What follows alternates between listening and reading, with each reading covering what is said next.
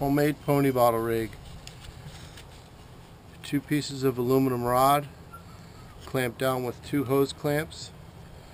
The rod fixes this tank cam band. The rubber goes over the aluminum rods to protect the tanks from making any noise or scratching. Then a piece of heavy-duty monofilament to hang the tank from.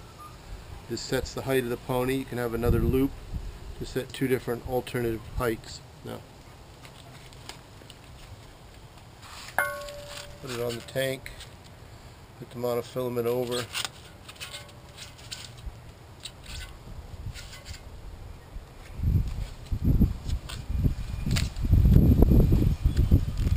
Close the cam band. Pony bottle is very secure.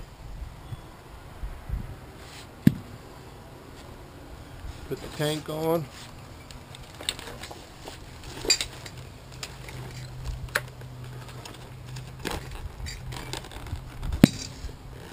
Very secure setup. Switch out tanks.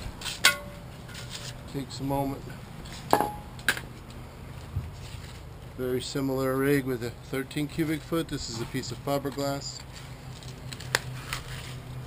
Slip it over. Set the monofilament.